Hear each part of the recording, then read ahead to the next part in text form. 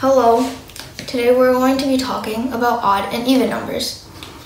So when you start learning numbers in school, your parents or teachers might ask you, what's an odd number and what's an even number? Believe it or not, this situation has happened to me before, not with my teachers, but with my parents. When I was in kindergarten, I told my parents that I had learned about numbers today, and my dad asked me, what's an odd number and what's an even number?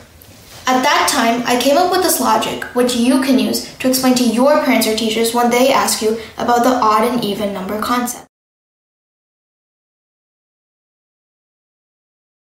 So here I have a few chocolates.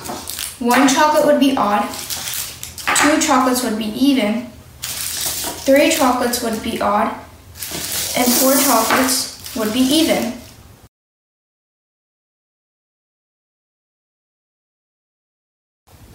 Now, suppose your friend comes over and you have 2 chocolates. Well, that's great. You can give 1 to each person and everyone's happy. This is called as an even distribution since it's fair.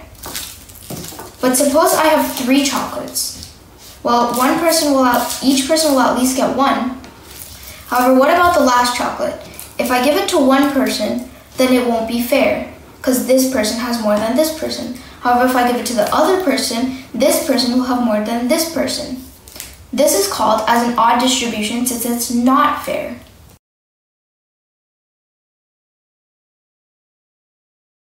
Now, suppose your friend comes over again, and this time you have 0 chocolates. Well, is it odd or is it even?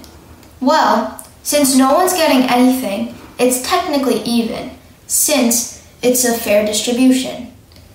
Thank you for watching, and I hope you enjoyed today's video. If you did enjoy, please make sure to subscribe for more fun videos.